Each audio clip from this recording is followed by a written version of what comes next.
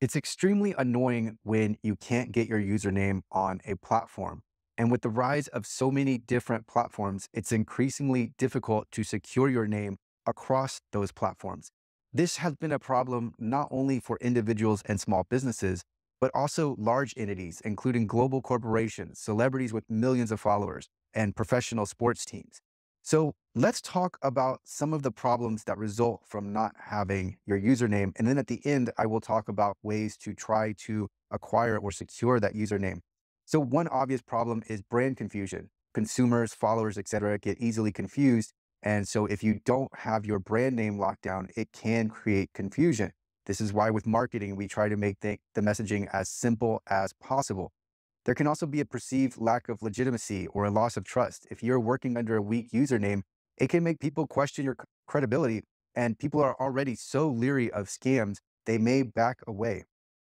Also, missed engagement opportunities. So this applies especially to large, or not large, small businesses and individuals. If you don't have your brand name locked up, someone may type in the URL directly and then the username goes somewhere else. Their attention is diverted and they've lost focus and now they're on to something else. We know people have shorter attention spans, so you can lose opportunities.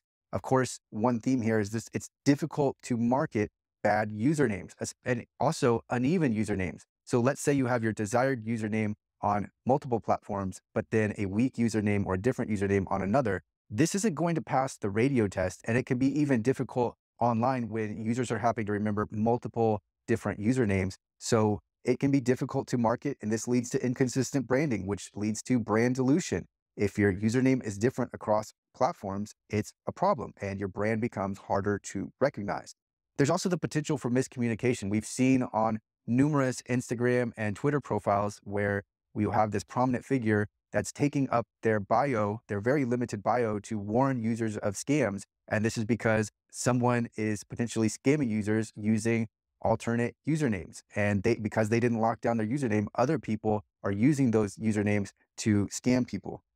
And then the last point I have here is a loss of traffic. So let's say that you are going viral on Twitter, but it's at the wrong username. So this can lead to less and less people going to your Twitter page. And so the different platforms, obviously there are the major platforms: TikTok, YouTube, Facebook, Instagram, Twitter. You want to lock down those if at all possible, but there are other platforms where usernames really matter: Patreon, Snapchat, LinkedIn, Pinterest, Twitch, Reddit, Spotify, Etsy, Medium, and the list goes on and on.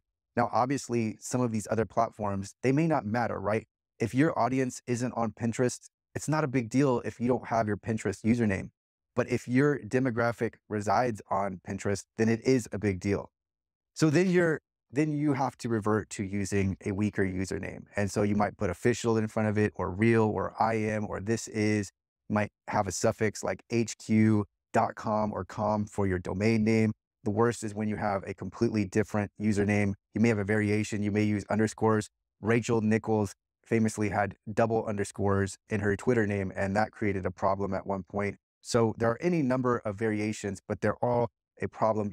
You want to avoid them, but sometimes it's just not possible. And this is part of the reason why I'm creating this episode, is because there really isn't a way sometimes for you to get your username, and yet the impact is so large. So who's been impacted? Well, the prime example I have is Taylor Swift on Twitter. The @Taylor Swift account is suspended. So Taylor Swift, who has 94 million followers, uses @Taylor Swift 13. With YouTube, there are some influencers named the Nelk Boys, and they work under @Nelk Films with a Z, and @Nelk Boys is taken. And then so they also have their Full Send podcast, and the @Full Send is unavailable. So they use @Full Send podcast, but then on Facebook, that's taken. So ideally, they'd like to have @Full Send, right? But that can be difficult. So they went to @Full Send podcast, but then on Facebook, it's taken by another page. Ferrari is another great example. They have @Ferrari on everything except for Twitch, where it's @Ferrari Esports, twitch.tv/Ferrari Esports. And then continuing on, so we have Lowe's, and the one platform where they missed out was Instagram, @Lowe's Home Improvement.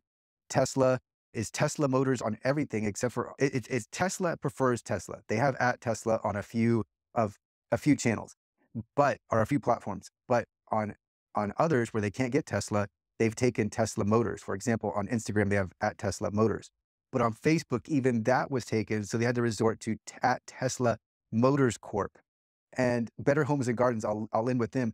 They like to have BGH. They love that 3-letter branding. But on Facebook, it's my BGH. And then on TikTok, it's at better.homes.and.gardens.